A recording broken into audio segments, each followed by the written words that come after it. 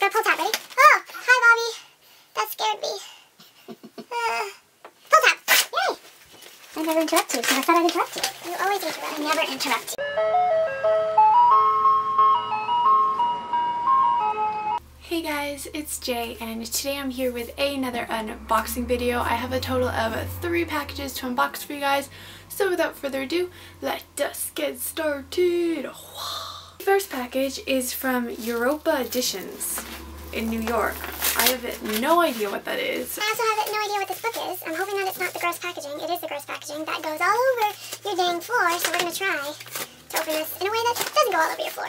The book is The Revolution of the Moon by Andrea Camilleri. And I actually have no idea what this is from, but we'll go with it. This book is set in 1677 in Sicily. The book follows King Carlos III, names his wife Donna Eleonora his successor, and the men of the kingdom don't like that and they go to overthrow her, and she is able to stay on the throne for 27 days, which is one cycle of the moon. That's all the thing really says, so we'll see what that means. But apparently it's based on a true story. The next package is from Penguin Random House, which is in Toronto.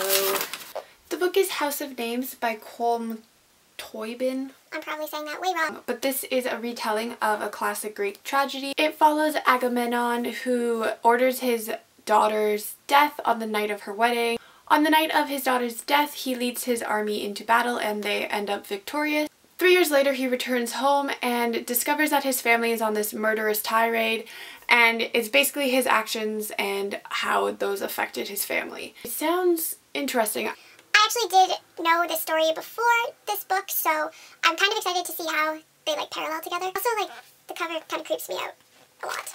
And then the final book, I actually know what it is because the author contacted me and asked if I wanted to read the book for her, so I'll have a review up of it. It'll probably be up by the time you actually see this video. So it comes with a little note from the author that just says, "Thank you so much for reading, Jay. I can't wait to see your review. I hope you enjoy the book, Stormy." It also came with a signed bookmark, so thank you so much to the author for sending me the book. The book is Who She Was by Stormy Smith. The book follows Trevor Adler, who used to love music, but now he absolutely hates it. But it is the only way he's going to get a scholarship to university. This scholarship is a way to get away from his dysfunctional family, and so he's really in need of it. To kick off their freshman year, Trevor's friend invites him to a frat party, which he doesn't really want to go to, and when he arrives, he sees his childhood best friend. Unable to let Charlie go again, he is relentless in trying to figure out why she left his life in the first place. Charlotte Logan is broken. Under her perfect exterior lies a broken heart. A handful of angry words changed her life forever, and she's unable to forgive herself for what she caused. Trevor and Charlie become friends again, and things begin to develop, and both of their secrets come to light. They realize that they need to face their tragic past in order to come together again. The book sounds really cool. I'm obsessed with this cover. I think it's so simple but so pretty.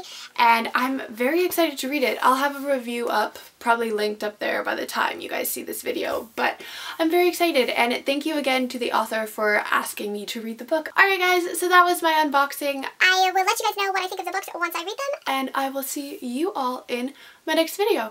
Goodbye!